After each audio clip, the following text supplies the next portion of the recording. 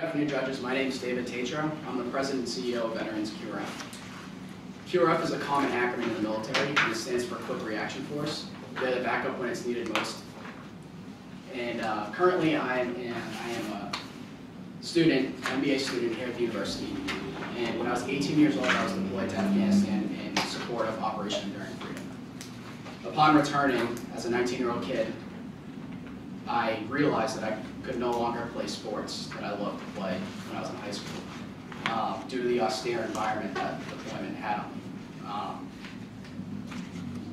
me. And go ahead. Good afternoon, judges. My name is Henry DeLima. I'm an alum of UMass Lowell. I'm also a retired Army veteran. I served our nation 18 years. When I came home from my last deployment, I experienced great difficulties in trying to transition back to civilian life. I turned to the VA for help, and it took the VA more than 2 years to process my benefits. In that time, I spent 11 months homeless. The problems that veterans face are many. Our generation of veterans is only getting larger in size. By the year 2030, the VA projects that the post-Gulf War veteran population will be more than half of the total veteran population. Part of the problem is that the VA is unable to adequately care for its veterans. Currently, more than half of all veterans who've applied to the VA for benefits are waiting more than 6 months in order to receive their benefits. Part of the barrier in order for veterans to both receive their benefits and care that they both deserve and earn is in the application that veterans have to fill out to receive their benefits. It is 6 pages of instruction followed by a 2-page application where at the end, veterans are expected to self-diagnose their own ailments. Within the application, our organization has identified an opportunity that David will expand upon more. Henry's right. The opportunity in solving this problem lies in simplifying the application and the processes veterans must go through in order to receive their benefits. To do so, we want to create a web-based platform. This web-based platform is going to produce more accurate claims from the start, as well as reduce the stress that veterans will experience while completing this application. To arrive to a solution, we will facilitate a stress-free environment. Once the veteran has gone through our web platform, we will then have email follow-ups, ensuring that the VA has in fact received the claim. Also, there will be a customer service email where veterans will be able to ask any questions regarding any benefit that they're entitled to. Currently, veteran services offices can only serve so many veterans at a time. This in itself causes a backlog in just receiving assistance to complete this difficult application.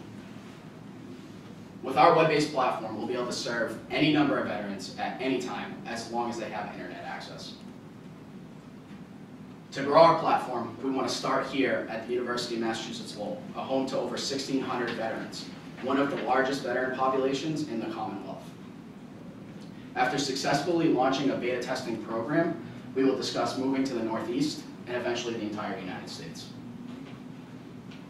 If Veterans QRF receives funding from Difference Maker, we will use it primarily to launch phase 1 of our development.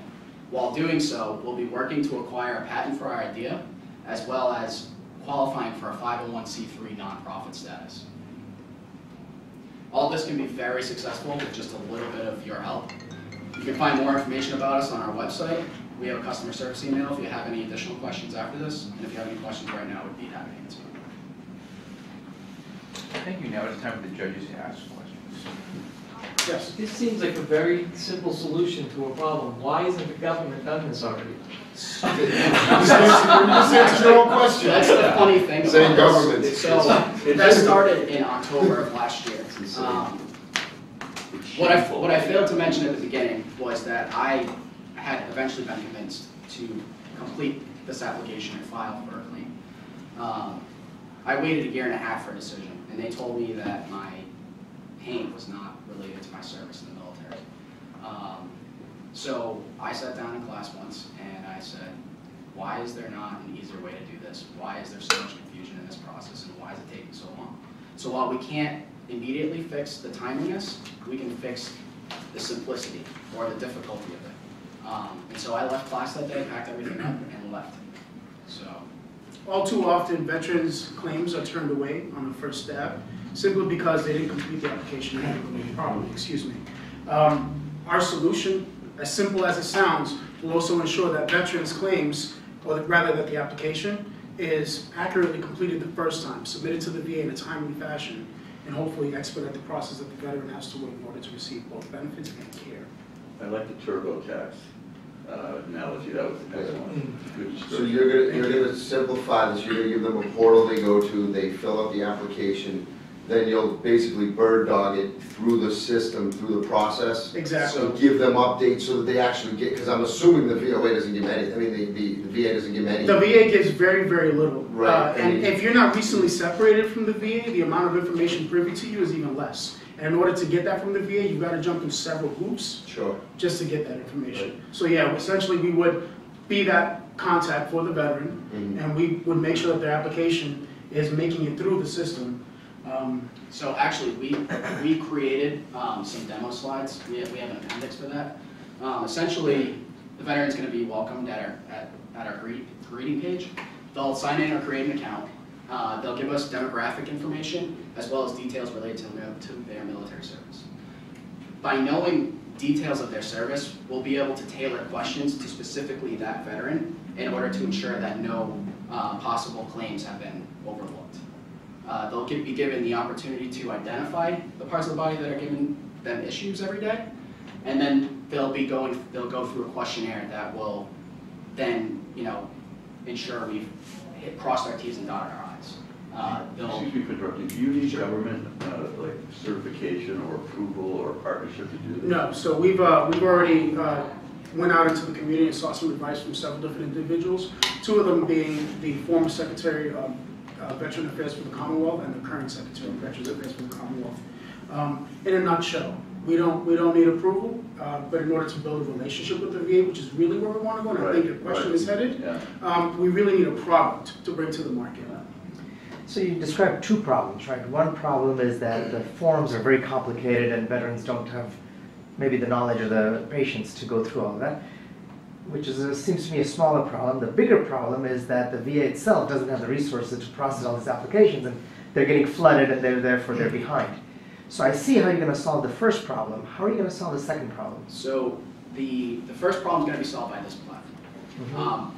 This goes into our sustainability and actually maintaining, not becoming obsolete. So we're going to we want to develop a back-end user section where we can then develop a relationship with the VA, and this will sort the information for the VA, because currently the process is a veteran either faxes or snail mails their application. The information sits in a pile for so long. When it's gotten to, they have to sort the information out. And then the person processing will then figure out which evaluations are necessary.